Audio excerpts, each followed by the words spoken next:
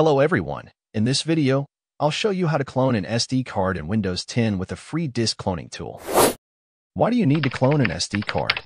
An SD card is convenient, but it's not the most reliable storage.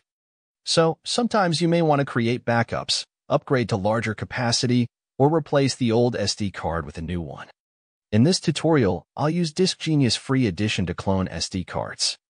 You can find the download link in the video description section.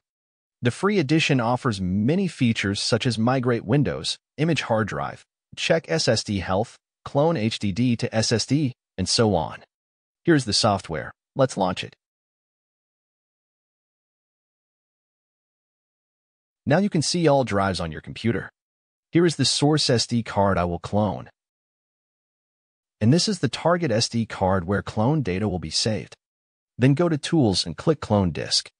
This will open the cloning wizard.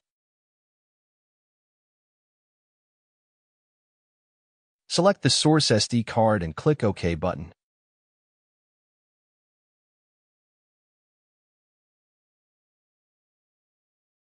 Select the destination SD card and click OK button.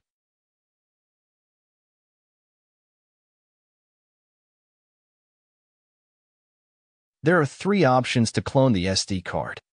Copy all sectors will clone all the sectors to another disk whether used or not. You can choose this option if you're cloning Raspberry Pi SD cards. Copy all files will quickly all the data to another disk and allow to change the size of partitions.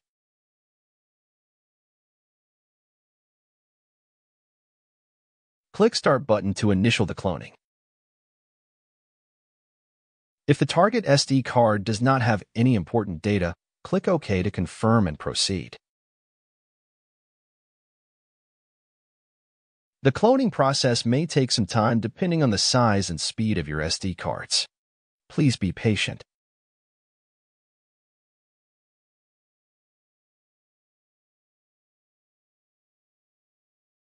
The cloning process is now complete. This guide also works on cloning Raspberry Pi SD cards, HDDs, SSDs, USB drives, and other devices. Thank you for watching our tutorial on cloning SD cards. If you found this helpful, share it with your friends and subscribe please.